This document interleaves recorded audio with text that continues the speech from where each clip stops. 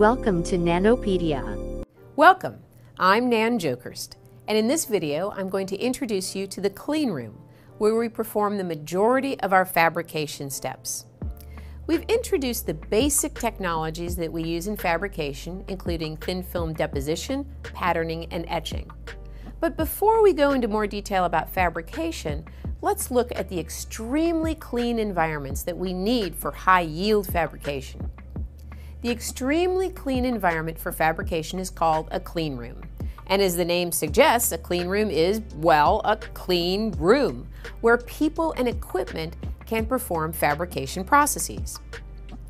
Clean rooms are used in many industries where small particles can negatively affect the manufacturing process or yield, including semiconductor manufacturing, optics, pharmaceuticals, biotech, and medical devices. But what exactly does a clean room mean? Clean rooms have a controlled level of airborne particle contamination per cubic meter at a specified particle size, as well as controlled temperature and humidity. Clean rooms have an ISO, or International Organization of Standardization rating, based upon the number of particles per cubic meter of air. As an example, the outdoor air in a typical city environment contains millions of particles per cubic meter that are a half a micron and larger in diameter. In contrast, a typical clean room, which is rated ISO 5, can only have 3,520 particles per cubic meter that are over a half micron in diameter. The clean rooms that you'll see in these videos are rated ISO 5 and 6. Particulate contamination is controlled with special airflow in the clean room, designed to filter out airborne particles and to minimize the amount of particles that are stirred up from surfaces.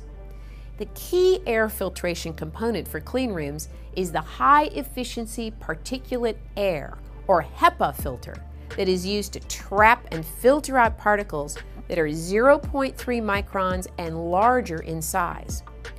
All of the air delivered through a clean room passes through these HEPA filters, which are typically located in the ceiling. The extra air is then typically flowing out through vents near the floor. What causes airborne particulate contamination in a clean room? Mostly it's the people. Even motionless people shed particles, and if you start moving around, you shed millions of particles per minute.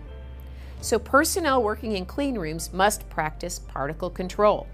They enter and exit the clean room through airlocks and/or a gowning room that are at higher pressure than the outside. This pressure difference ensures that clean air flows out of the clean room rather than dirty air flowing into the clean room when the doors open and people enter and exit. People's clothing sheds an enormous number of particles, so people in a clean room must wear special clean room suits that don't shed particles and that contain the particles that are shed from the person's clothing underneath the clean room garment.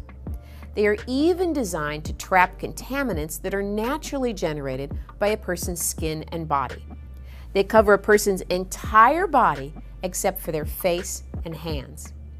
To complete the clean room clothing process, which is called gowning, our clean room users put on gloves and a face mask and eye protection. The gloves make a big difference.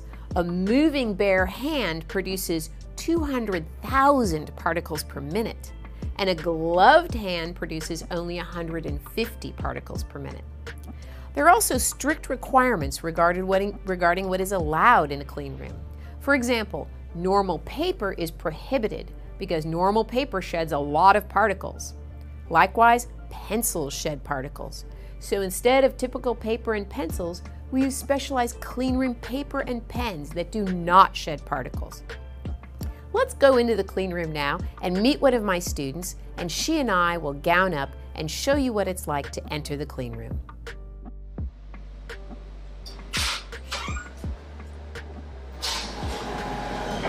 Hey Callie, thanks for joining me today to learn how to suit up in the clean room so that we can enter the clean room and do our processes. Thank you. I'm very happy to be here and help out. All right, let's go. Oh, wait a minute. Mitch, if you and that camera want to go in, you've got to suit up too.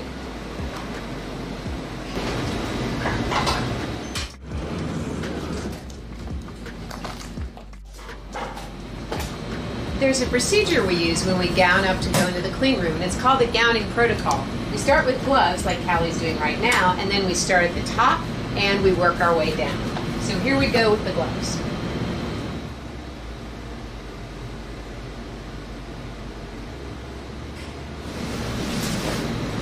First, we put on the hood.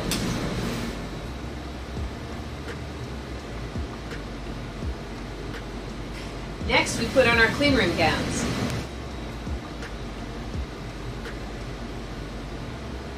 Next, we put on our masks.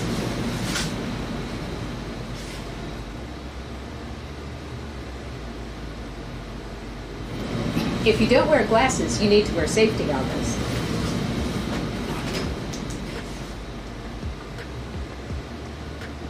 All right, Callie, we're all set. Let's go.